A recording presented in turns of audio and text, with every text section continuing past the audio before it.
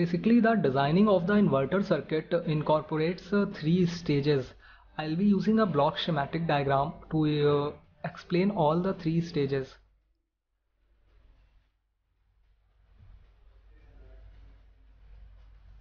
Now the first one is your driver stage, second one is the power stage, and third one is a transformer. So to keep the output voltage at a fixed level, that is 220 volts, irrespective of the change in load or a change in battery voltage, we need to have a feedback kind of thing. So we have to make a feedback loop from the output voltage to the input, that is our driver circuit. The tasks that are performed by the driver stage is very critical. Basically, you can say that the driver stage is the heart of the entire inverter circuit. So the first task is the generation of the modified sine wave using a pulse width modulation technique.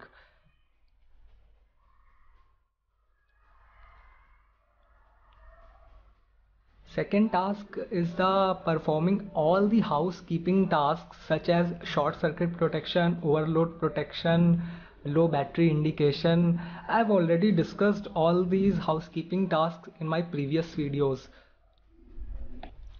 Third is the feedback loop compensation. It is quite a complex task because it involves some kind of control theory like gain margin, phase margin, Bode plot, and all those things. So I'll talk about this in my later videos.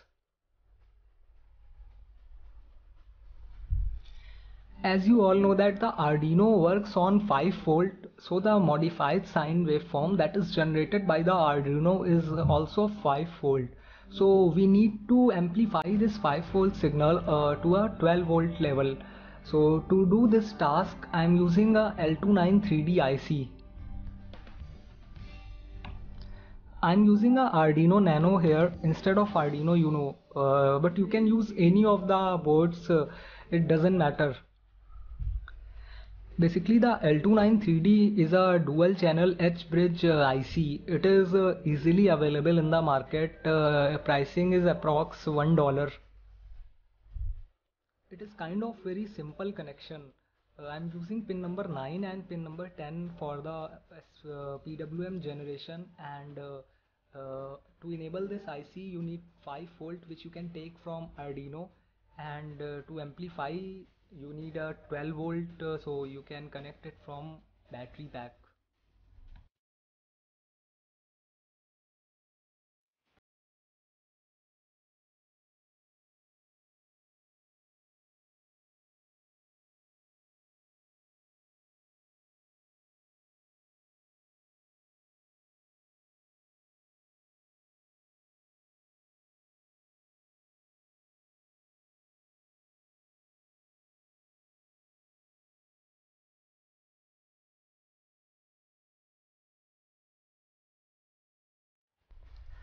If you refer to the data sheet of the L293D, you will come to know that it is capable of delivering only 1 amps, and in the previous video I have calculated the input current going from battery to the inverter at full load was to be 73.25 amps.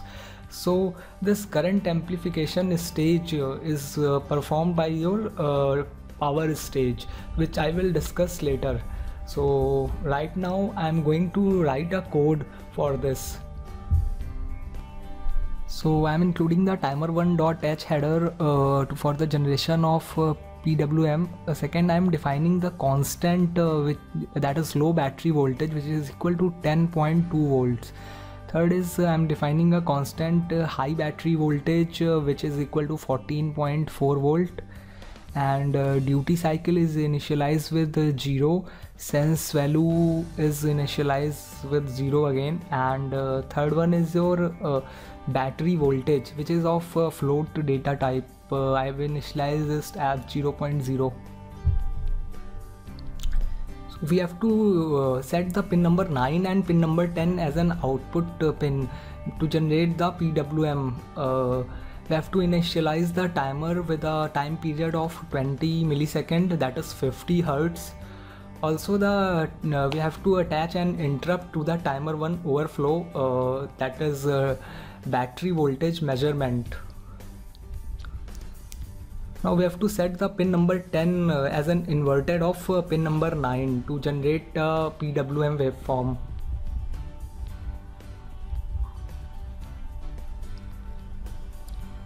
Here I am writing in assembly language at that point. So now the main battery voltage measurement function is started. It will be executed every 20 milliseconds. As Arduino has the 10-bit ADC, so the battery voltage that is captured by the Arduino will range from 0 to 1023. So in order to convert that 0 to 1023 to 0 to 14.4 volt, I am using a battery voltage variable which is of float data type, that is equal to sense value into 14.4 by 1023. Now I'll compare the limits of the battery voltage. That is, if the battery voltage is less than 14.4 volt and the battery voltage is greater than 10.2 volt, then set the duty cycle equal to 300.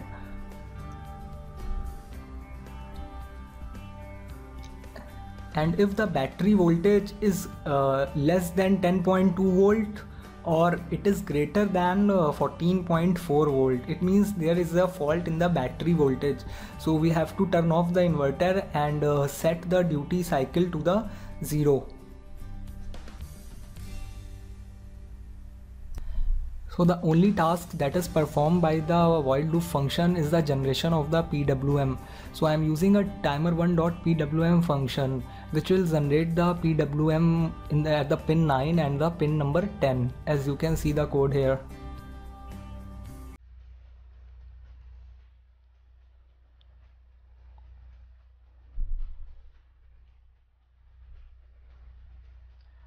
Now I'll compile the code. You can see the waveform generated by the driver stage. It's of around 13 volts.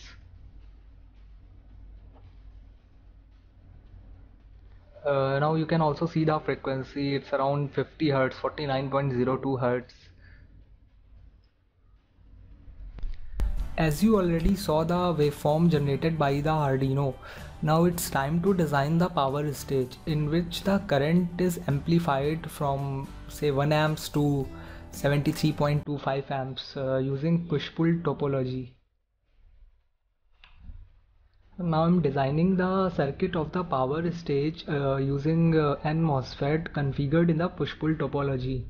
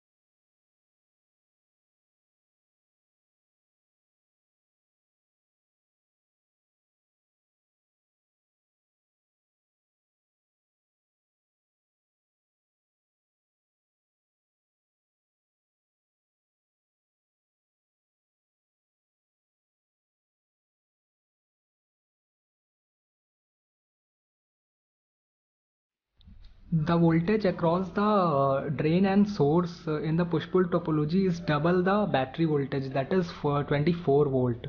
So now the current is 73.25 amps and VDS is approx 24 volt. So here the N MOSFET is chosen, that is IRF 3205. It is capable of handling 110 amps over VDS of 48 volts.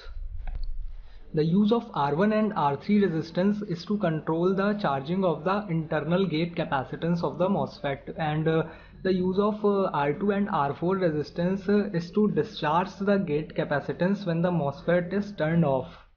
So the dimensioning of the R1, R2 and R3 and R4 I'll explain in the description below.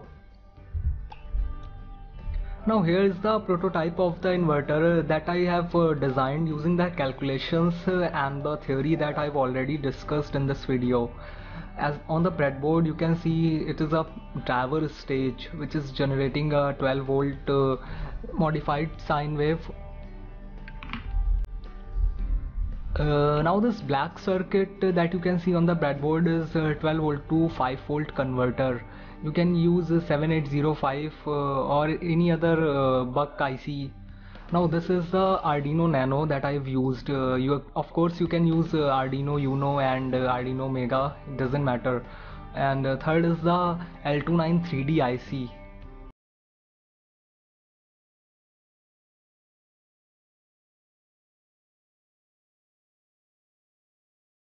Now you can see the waveform that is generated by the driver stage. It's a modified sine wave capable of delivering 1 amps. So here is my battery. It's a 12 volt 7.2 Ah capacity.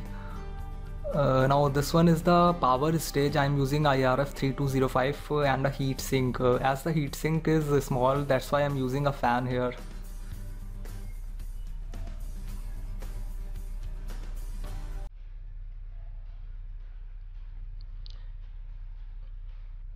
Now you can see the waveform that is generated by the power stage.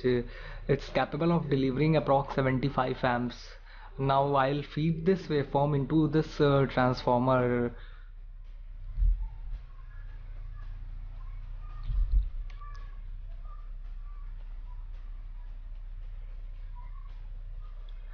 The output of the transformer is again the modified sine wave of RMS value 220 volts.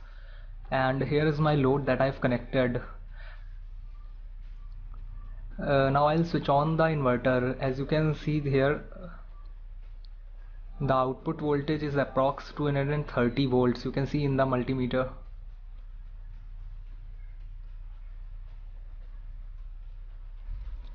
That's all for this time. In the next video I'll try to cover the designing of the feedback loop and of course PCB designing using an Eagle software.